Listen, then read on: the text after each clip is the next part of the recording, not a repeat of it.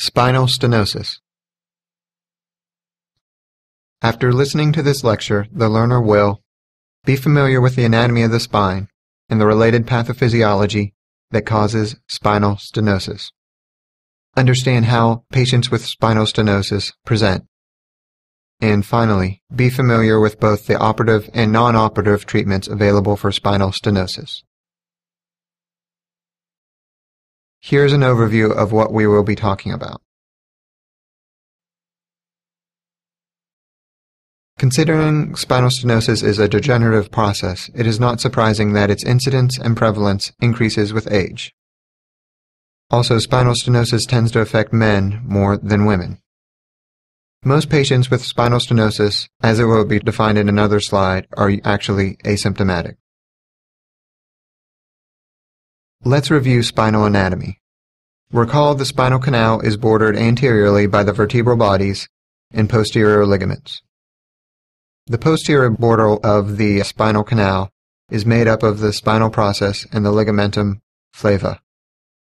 The lateral borders are made up of the vertebral laminae and the facet joints. Pathophysiology. Spinal stenosis is the condition caused by anything that leads to a narrowing of the spinal canal itself. Normally, the spinal canal ranges from 15 to 23 millimeters wide. Typically, when the canal becomes smaller than 10 millimeters, people usually start to develop symptoms. Sometimes spinal stenosis is caused by a congenital narrowing, but most of the time it is acquired over time. Degenerative changes are by far the leading cause of spinal stenosis. However, people can also develop spinal canal narrowing following trauma or prior surgery of the spine. So how do these patients present? Well, an important clue to making the diagnosis by your history is by uncovering the signs and symptoms of neurogenic claudication. What do we mean by that? Neurogenic claudication refers to the pain in the buttocks, thigh, or posterior legs that occurs with standing or walking, and most importantly is not due to peripheral vascular disease. And we will get to how to distinguish the two in just a bit.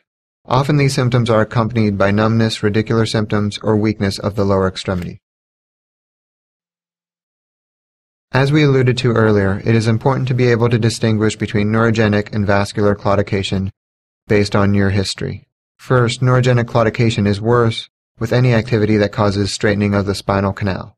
The two positions that lead to spinal straightening are standing erect and walking down an incline. Conversely, any activity that causes the patient to bend forward and therefore open up the spinal canal will alleviate the patient's neurogenic symptoms. So when interviewing a patient, you want to be very clear into what activities tend to make the pain better or worse. Vascular claudication is classically made worse by activity and relieved with brief periods of rest. Neurogenic claudication is also made worse by activities like walking upright, but is relieved by activities which cause you to bend forward, such as pushing a shopping cart. If the diagnosis is still unclear based on the history, there are some other clues that you can look for on physical exam. First, with neurogenic claudication, the distal pulses will likely be intact in the lower extremities, while in vascular claudication the pulses are either absent or often diminished. Patients with vascular claudication often display evidence of impaired blood flow, such as skin pallor, nail changes, and decreased hair growth. So besides peripheral vascular disease, what other conditions cause similar signs and symptoms?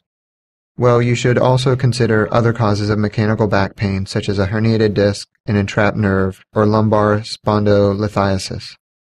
In addition, other rare causes such as tumors of the spine should also be considered. Like most conditions in medicine, the most useful tool to help make the diagnosis is the history. As described earlier, along with the history, there are some signs on physical exam that can help with the diagnosis. Plain radiographs of the spine are useful in evaluating suspected spinal stenosis because they can help rule out other similar symptoms. However, MRI is the gold standard of imaging for spinal stenosis. If the diagnosis of spinal stenosis is still in doubt after an MRI, there is some data to suggest that an EMG can be of some use. Treatment. Most pharmacologic treatment for spinal stenosis is aimed at analgesia. In some patients, non-steroidal anti-inflammatory drugs can be of some benefit in terms of pain relief. However, there is really little utility to steroids, either oral or injection, in the treatment of spinal stenosis, as this is ultimately due to mechanical causes and not local inflammation. Therefore, other pharmacologic therapies aimed at improving pain are often tried, including opioid analgesics and neuroleptic medications. There is also data to suggest that physical therapy might be of some benefit. While the data is meager, there is little downside to a trial of physical therapy. Finally, for a large majority of patients, the above measures are not able to adequately control their symptoms, and they are forced to consider surgical management.